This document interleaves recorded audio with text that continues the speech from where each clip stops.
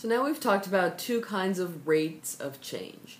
We have the average rate of change, which is like f of b minus f of a over b minus a, or you can see this definition here, f of x plus h minus f of x over h. And we can compute that for any function for which we can compute the two values. There's no calculus involved. Notice there's no limit. So that means that h could never be 0. That's the one limitation if we're not going to use the limit. We have also talked now about instantaneous rate of change, which we sometimes call the derivative. So the difference here is we're going to take the limit as that h value goes towards 0. So f prime of x, we know this formula now. Now the interesting thing is, this doesn't have to be a position, velocity, acceleration function to work.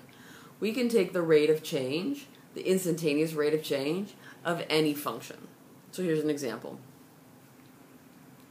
Imagine a tree growing in the forest.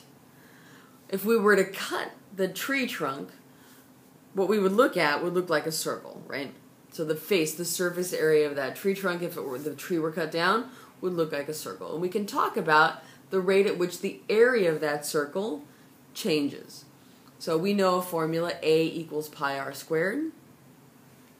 If I want to talk about the rate at which the area is changing, I want to find the instantaneous rate of change. Now in the last section, and in the last chapter, I would have made you take the limit as h went to 0 of a of r plus h minus a of r all over h. And it would have been a lot of work, but now we know the shortcut. So recognize that now r is our variable. We've been using x. Pi is a constant, so the constant multiple rule applies.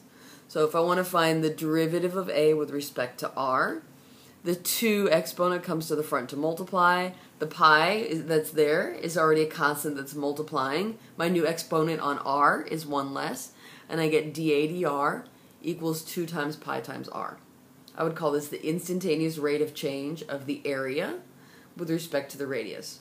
Or I could call it the derivative of the derivative of a with respect to r.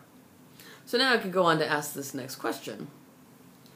What is the rate of change of the area of the cross-section of the tree trunk when the radius of the tree trunk is exactly 4 feet? Well, I would need the derivative, which I already have. I already have an expression for the derivative that I found in that last slide. And all I'd need to do now is plug in the value for the radius. So I know I want to use 2 times pi times r. Now I know that r should be exactly 4 feet. I get 2 times pi times 4, which is 8 pi. So notice this notation, if you will. I could have said,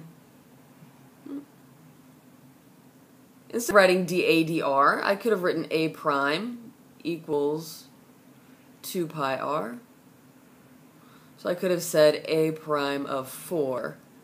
That means the a prime function with 4 plugged in is 2 times pi times 4. Here, this is another notation, the dA dr notation. Just notice if I know I want to plug in 4 for r, it's not a function notation. I don't have a set of parentheses where I could plug in that r value. I use this vertical line with a little notation that I'm going to set r equal to 4. So I call this dA dr evaluated at r equals 4. So that's my dA dr with 4 plugged in for r, and I get 8 pi.